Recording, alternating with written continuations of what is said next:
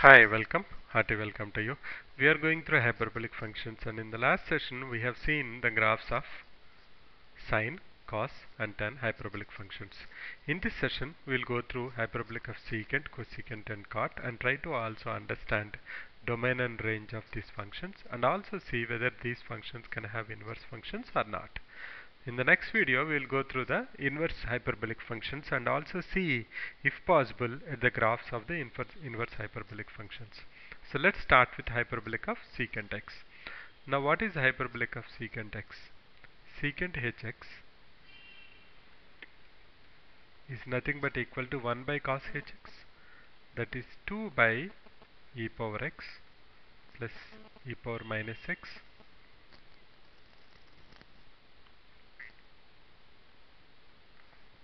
So if I substitute the different values, if I say x equal to 0, what happens? E power 0 is 1, e power minus 0 is also 1, 2 by 2 is 1.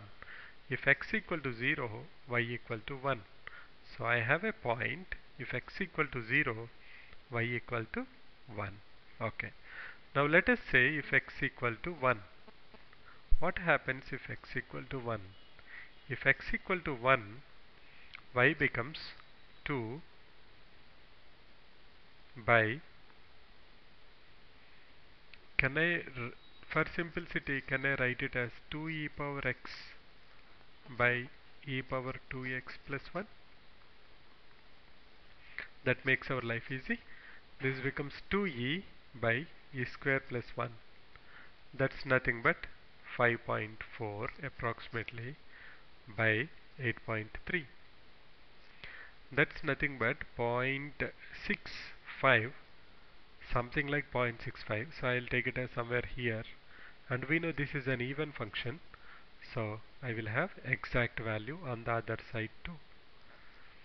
Now let's take x equal to 2. If I take x equal to 2, excuse me.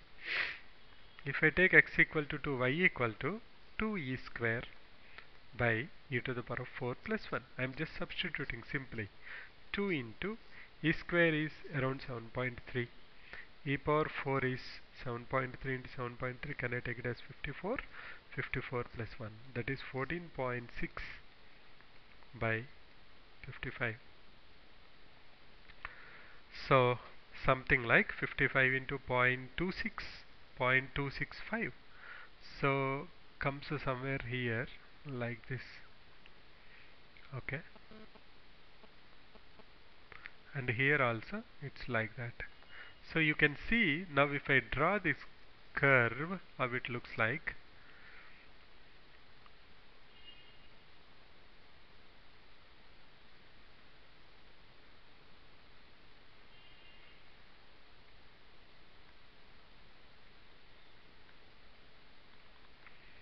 You can see that it is going towards 0, but it will never touch 0. If it becomes, let us say, if you go to 3, this becomes 2e cube by e power 6 plus 1. You can see that the value will become more on the denominator so that it will become towards 0. So you can see that hyperbolic of secant x, the max value is 1 and on both the sides it's moving towards. As you go in x positive infinity or negative infinity, y value is approaching 0. We'll come back on the domain and range of this.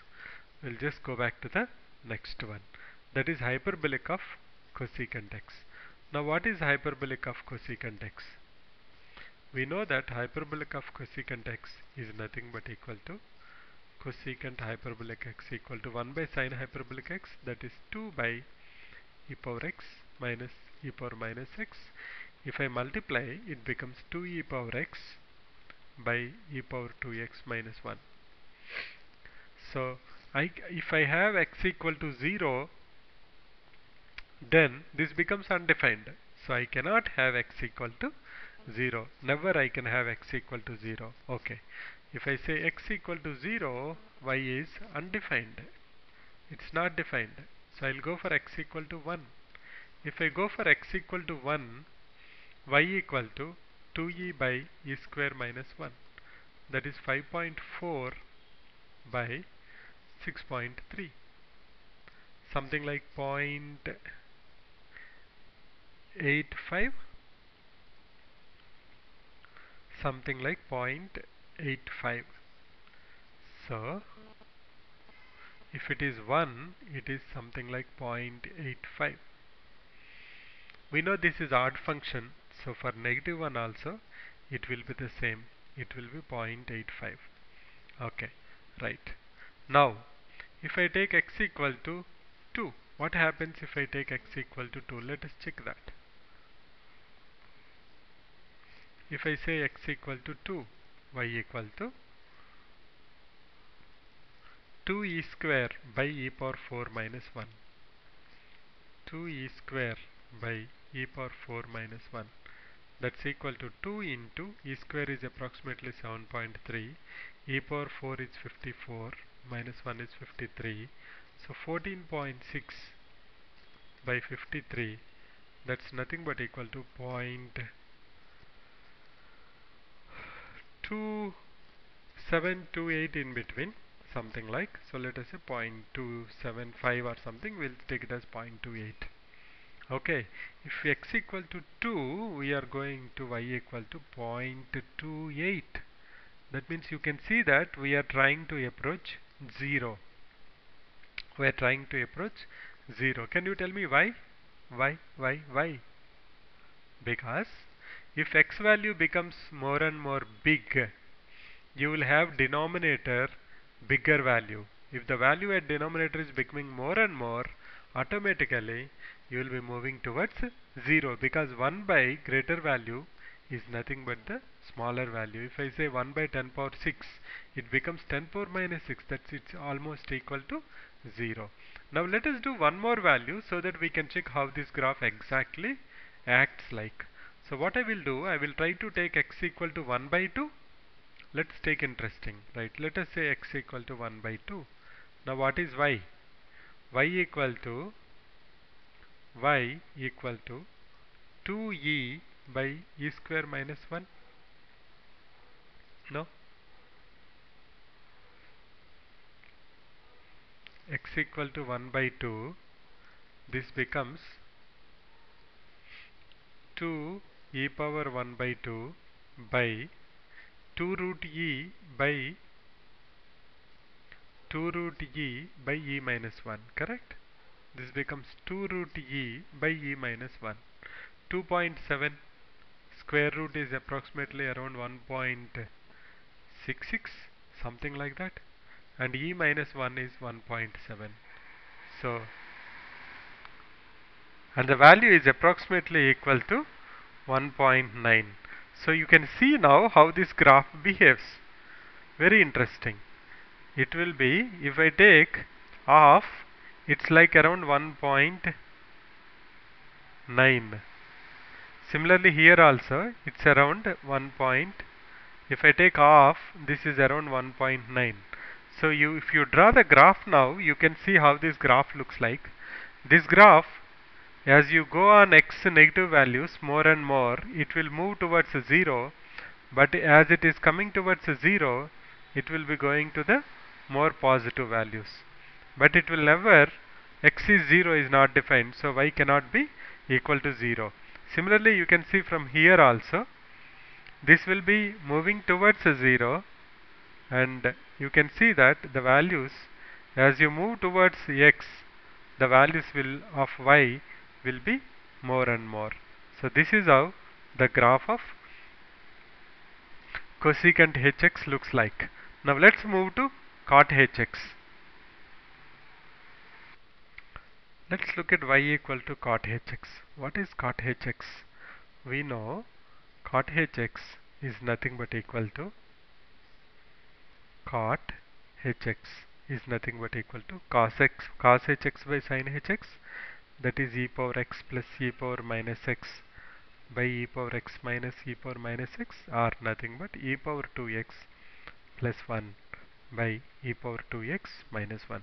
You can see one more case where it will try to move towards 1, but it can never equal to 1. Let's examine this. If I take x equal to 0, if I take x equal to 0, 1 plus 1, 2, by 1 minus 1, 0. So I cannot have value of x equal to 0. Y is undefined. If I take x equal to 0, y is undefined. If I take x equal to 1,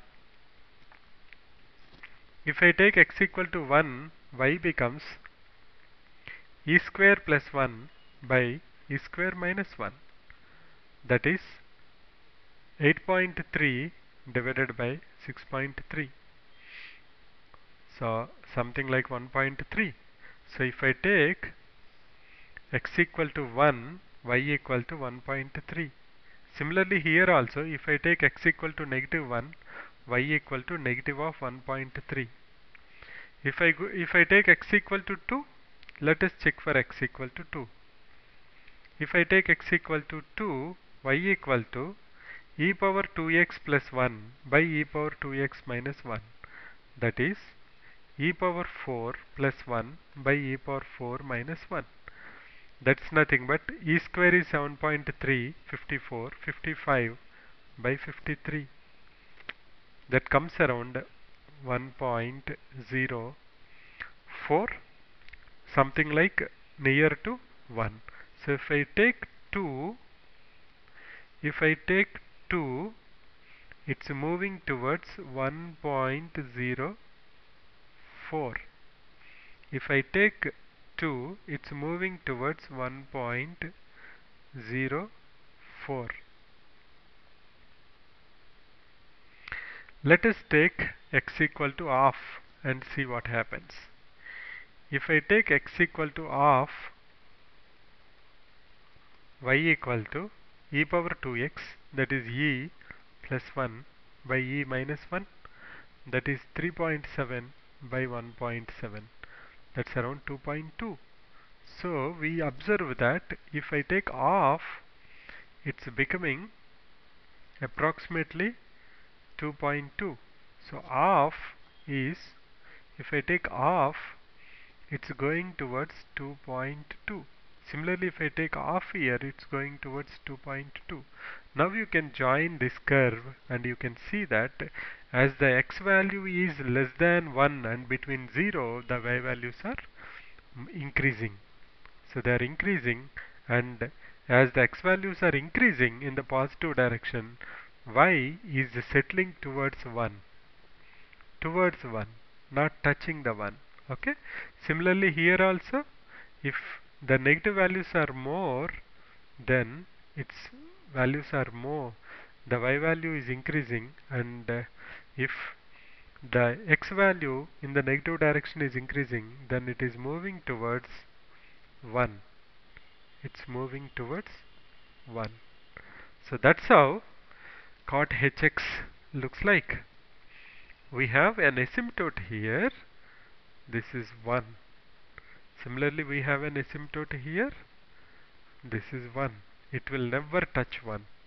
Similarly, you can see here it will be 0 with respect to cosecant.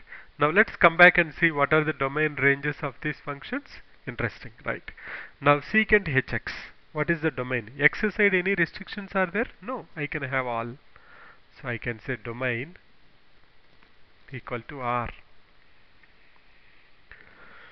Let's look at the range now. This is interesting. I see that range is y values are 0 to 1. That's it. But it can never be 0, right? So I will say it as 0 to 1. 1 is inclusive.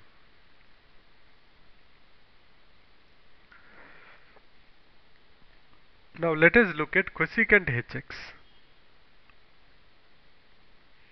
What is the domain of this? X values. X values, all values I can have except 0.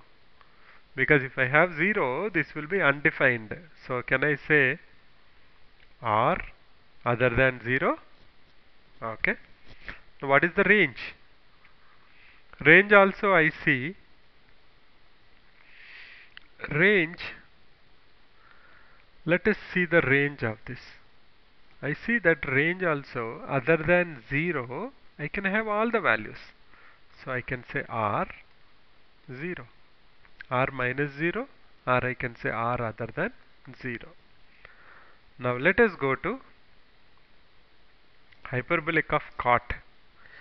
If I look at hyperbolic of cot, I cannot have 0 here also, because see here, whenever the sin hx is coming in the bottom denominator, you cannot have x equal to 0 because it will become undefined. So can I say domain equal to R minus 0 or R other than 0?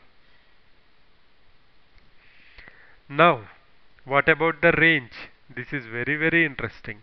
Now if you look at the range, I go in the this directions to positive infinity. Okay, but I cannot go less than 1. If I start here, I can go negative infinity, but I cannot go less than negative 1. So if I start from here, negative infinity to negative 1